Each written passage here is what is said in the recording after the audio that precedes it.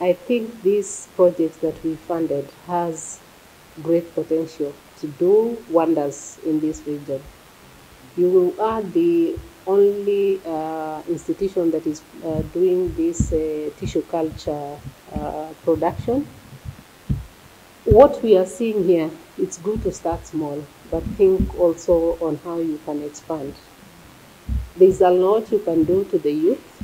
There's a lot you can do to women around.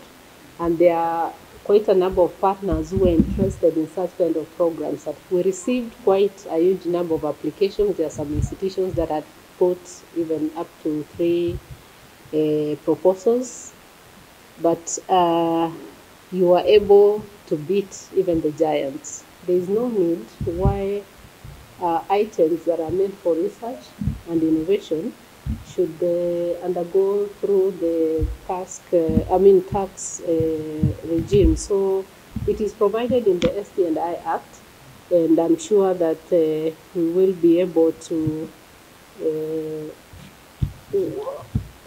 present a policy maybe through the ministry to the National Treasury, so that all matters to do with the research, uh, the Ministry of Treasury can exempt matters of taxes and other bureaucracies that hinder the progress of research in this country.